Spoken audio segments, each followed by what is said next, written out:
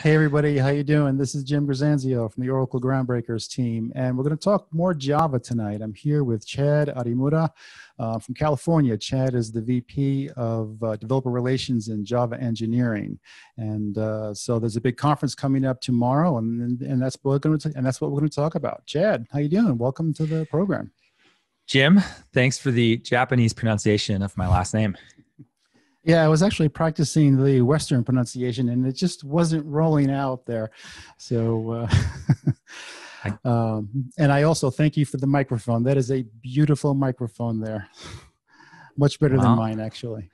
Everything is virtual now. So, yes. And I spent quite a bit of time getting this thing set up. It does. It does actually take a little bit of effort to get this stuff working locally. So, all right. So there's a big Java conference tomorrow. It's been planned for a little bit. It's called Oracle Developer Live Java. Last month, they talked about database. This month, it's Java. Next month, they're doing MySQL. And after that, it's cloud. And that wraps up for the year. So you're one of the leaders for this event tomorrow. And so let's start off by talking a little bit about this conference. What's up about this thing? Yeah, the Oracle Developer Live Java Edition conference is, as you mentioned, one in a series of technologies that we're doing here at Oracle. The Java Edition is one that we take a lot of pride in because it is a continuation of the Moved by Java series, which is the theme that we've been celebrating the 25th anniversary of Java. So this is the 25th anniversary of Java, which we kicked off in May. And this is the second event in that series. And we have a jam-packed schedule for both events on the 15th, which is tomorrow, and the 17th for EMEA. And we're really excited because we have some really great sessions planned. Yeah, actually, I was looking at the sort of the speaker lineup, and what was really great about it is, there's some partner companies there, there's some community people. I see Venkat's there, and a lot of engineers from the from the JPG, so from the engineering organization, and so this is going to be a tech-heavy conference, huh? It is, yes. We take pride in the content of our conferences. And so just a little bit about my role. I run the developer relations team in the Java engineering group, as you mentioned. And this is the group that builds Java. So this group has, a lot of people on this group have been working with Java for nearly the entirety of Java's existence. And so some of the world's foremost experts, architects, language developers, language designers, JVM engineers all work inside the Java platform group under George Saab, where he also has sustaining and Q&A and testing and security and just pretty much everything on the entire Java stack. And so my group is responsible for the developer relations. So really engaging the community, engaging the market, talking about all the things going on, working closely with the team, and trying to figure out all of the interesting things happening inside the platform and then telling the market about it. And so we're doing a lot of content like this, events like this. And so the reason I kind of give you that prelude is that so tomorrow is featuring many of the experts on the team who are actually building this stuff. So for example, we have Stuart Marks talking about collections. He's one of the core guys in charge of building collections. And we have I think you interviewed Michael Wiechstedt about JK Flight Recorder. And so that's a session put on by Michael himself. Yep. And then you mentioned Venkat, who is a prominent thought leader in the industry. Doesn't work for Oracle, but we have worked with him in the past. He was on a panel with us back in May. And so, these sessions are sort of led by the people who almost know these things inside and out, the deepest thought leaders in each of these specific categories. Yeah, it's really interesting. These online events, they've been hard to pull off because they're new, but we're now 8 months into this, era now. But so things are improving. But one of the things I've noticed is there's some of these online events is there's a lot of activity. In other words, there's a lot of Q&A. There's a lot of people who definitely want to have the interaction because they can't be there live anymore, right? Mm-hmm. So while they have you on the screen, I mean, there's a lot of questions, there's a lot of interactions.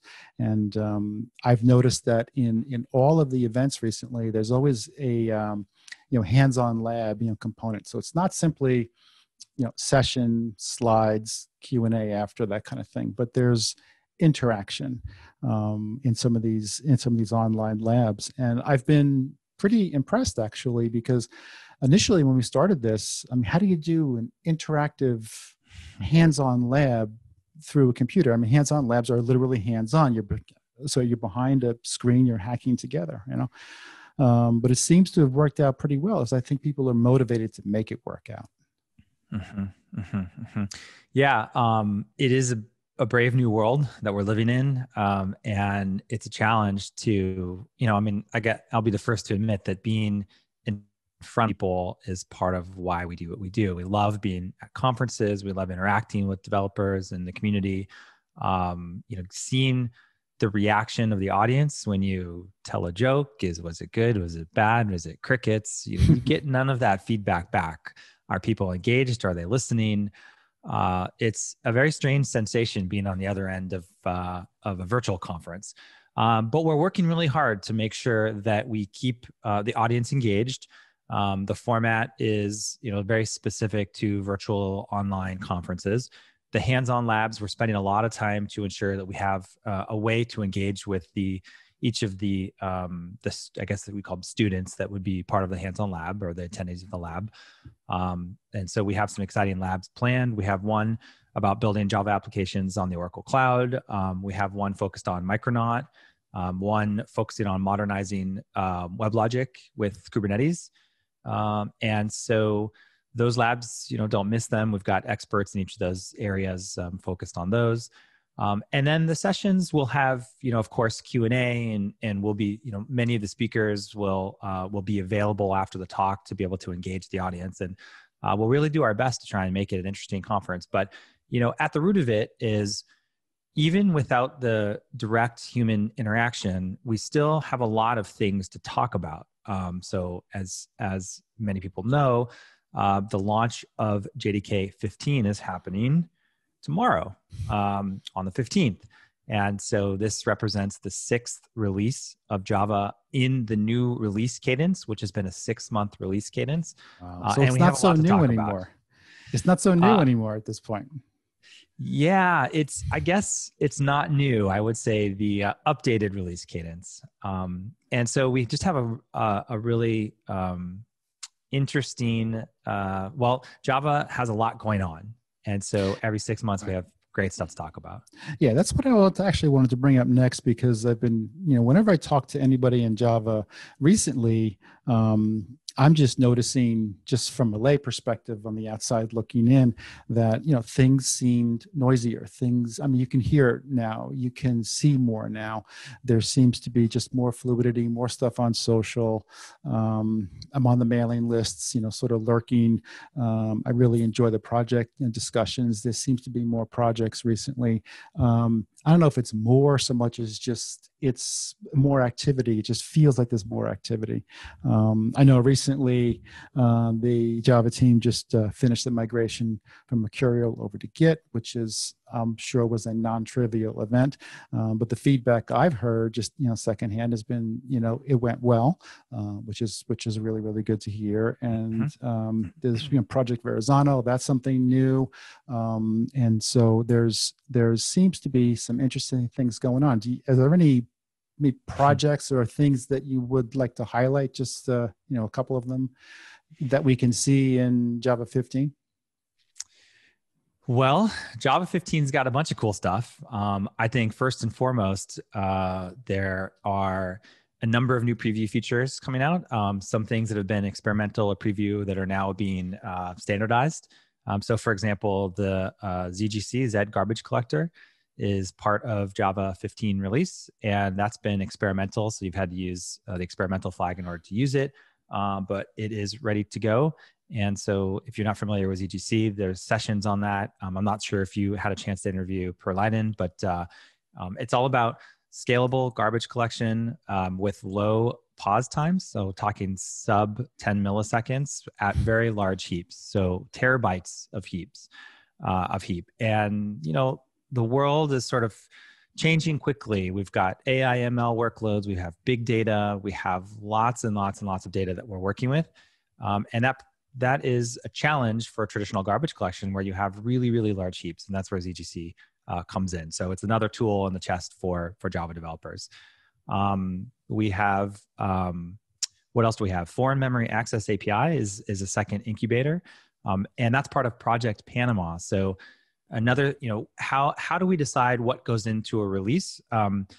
Well, first of all, generally it's what's ready will go in, because we're now on a time-based release cadence as opposed to a feature-based release cadence. But how do we prioritize things? We generally work in what we call projects. So there's innovation projects that are ongoing, and they aim to think about the challenges that developers have today and that developers will have 5, 10, 15 years into the future.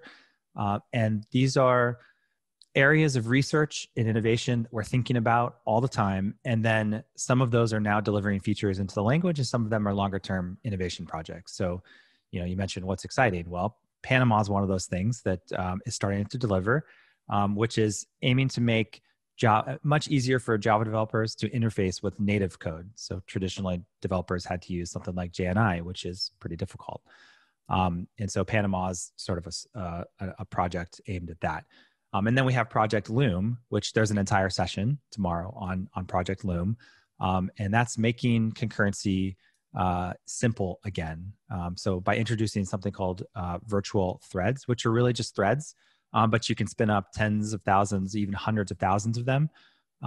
And you can get a lot of concurrency at our Java application without having to resort to, trying to code in async or reactive.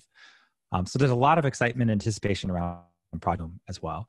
And then there's a bunch of other ones. You can view them all at openjdk.java.net, or you can go to inside.java and click on tags, and you'll see all of the projects listed there, and you'll see content that's been produced by the team, easily categorized. But the last one I'll mention is Amber, which a lot of developers are excited about, because Amber is an ongoing release of development or developer-facing language changes, which aim to improve developer productivity. So things like text blocks, switch expressions, and local variable type inference. These things have either been released or going into another preview. Text blocks, I think, is becoming a standard feature in 15. And these all work nicely together to reduce the boilerplate of Java, reduce the ceremony, as we like to call it, but also make the language more expressive, make it less places for bugs to hide when you have to write less code, make it easier to read also, because generally I think code is read 6 to 10 times for every time it's written. And so we're moving quickly, and there's a lot of good stuff coming. Okay, good. So my impression was accurate then. That things are moving. I'm glad you mentioned, actually, incidentally, I'm glad you mentioned inside.java, because when you guys launched that, I was really, really impressed, because it's just clean. It's just a clean interface. You can get to the information. There's nothing in the way. There's no graphics. It's just slick. I really, really appreciate that. All right. So you got a lot going on. This is a huge conference tomorrow. And then again on Thursday. And also in the middle of that, you're releasing the next version of Java. But before we go, I was wondering if you can give me a little bit of sort of insight about, what drives you. You're sort of in the developer relations business. You're talking to developers and customers all the time, developers at customers. And it's a very exciting piece of technology. It's got a long history. It's got a really interesting, future. What drives you with this? Let's see, what drives Chad? Well, I think Java's interesting. So admittedly, I've been a developer, entrepreneur for most of my career. So I started my first company almost over 20 some odd years ago. And I've been in startups for most of my career. So formally, I was a co-founder and CEO of my own company, Iron.io. And so I've spent most of my career in technology, also programming, but trying to bring new products to market, trying to get attention, trying to find a market, trying to grow a market. And the interesting for me personally is, not only has Java had such an incredible influence on the world of technology, but it's also found in over 98% of the enterprise, at least here in the US, where I went to the job boards of the Fortune 100. I found that 98 of them are hiring Java developers. I like to say that Java powers the global GDP.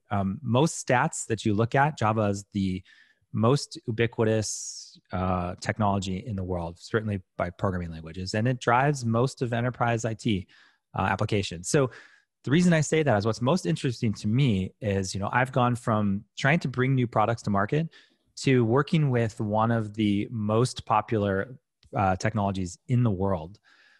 And this is an interesting problem because, certainly, developer fashions change, developer styles change, hardware changes over time. So how do you take something that's so ubiquitous and how do you evolve it over time? And how do you tell that story of evolution and innovation, yet staying consistent and staying compatible with code that you wrote 25 years ago? Right. And this process of change for Java is so interesting to me. And then also the process for getting the word out about it is also interesting because most of the market, a lot of the market will say, oh, Java's slow to evolve. It's been around forever. Is it the next COBOL? Java's dead. Rah, rah, rah. If you find $1 for every time, even I've heard Java is dead.